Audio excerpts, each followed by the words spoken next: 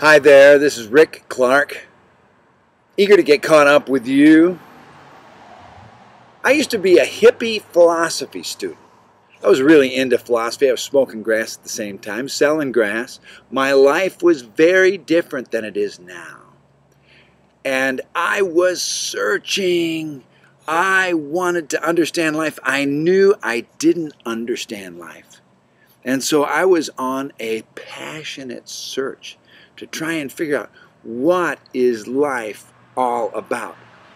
And I had encountered, even at that young age, I was in my early 20s, enough of the negatives, the bad news of life.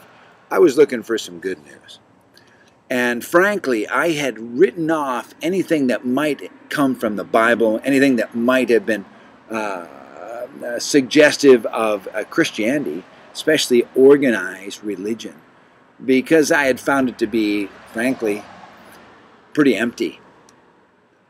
And so as I was on my search, I ran into some carpenters who were different than other guys I had worked with. They didn't swear. They really had a wonderful demeanor about themselves.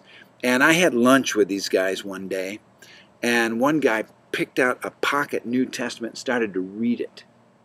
Well, when I was a philosophy student, I'd asked a number of PhD philosophy professors, "Professor, can you explain life to me?"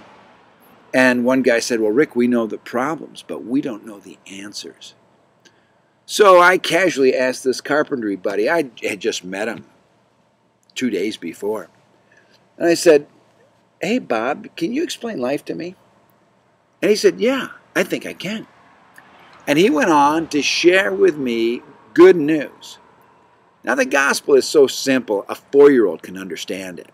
It's this: Jesus Christ died on the cross to pay for all of our sin.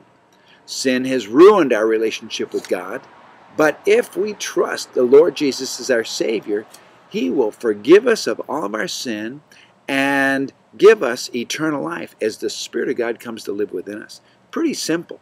Trust in Jesus. Now, up until that point, I had believed, or hopefully believed, as many people do, wow, maybe this is what will work. I'm a nice guy, and God's a nice God, if He's really there. And so my goodness will outweigh my badness, and I think I'm going to be all right when I stand before Him. Well, that isn't the way I discovered the good news. That wasn't what was being said in this Bible.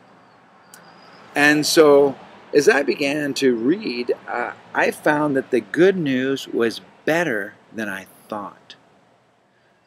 I'd suggest that might be true for you. The news about a relationship with God, the Creator God, that you can have is so good that it's probably better than you think. So if you have some misconception that organized religion's a drag and that Christianity is a bunch of rules and a guilt trip and dead and no fun, you can't really be very alive if you're like one of those Christians, I'd encourage you to can that thought. No, I'll tell you, Christianity is really good news. Jesus, God in the flesh, came down to handle our 3 biggest problems: sin, death, and the devil. There are fallen angels that are your enemies. And Jesus, in 1 Corinthians 15, says He died for your sin. He rose to defeat death. And then He takes over as a kingdom, and He rules over this earth. He's going to rule in such a way that even now, when I came under His kingdom rule, my life has been so incredibly good. I can hardly believe how happy, how blessed, how full my life is, because I had misunderstood the good news. And then I came to understand it quite fully. I'm not saying I've got it all together or that I've fully plumbed the depths of the good news, but I'll tell you what, the gospel was better than I thought. And you may find it the same way. So as we go through a number of clips, I'm going to keep explaining the gospel from various angles, from various insights, various passages from the Bible. Stick with me. Don't abandon this. Don't think, the gospel isn't that good. The gospel is better than you think.